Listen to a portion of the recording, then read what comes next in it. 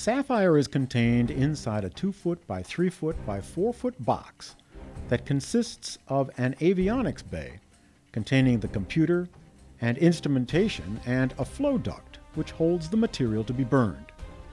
This will be carried aboard Orbital's Cygnus spacecraft during a scheduled cargo resupply mission to the International Space Station. Once at the station, Saffire will remain on Cygnus until all the supplies are offloaded by the crew of astronauts. Once supplies are offloaded and replaced with trash from the ISS, Cygnus will depart.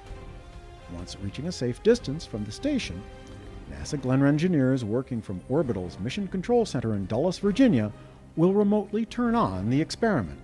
Cygnus will then be put into free drift, while the Saffire experiment is conducted up to 2½ hours.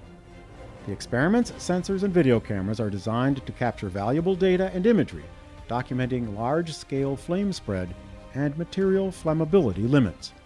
At the conclusion of the Saffire experiment, the Cygnus vehicle will remain in orbit, while the data captured is downlinked to several ground stations around the globe and transferred to NASA Glenn's scientists and engineers in Cleveland.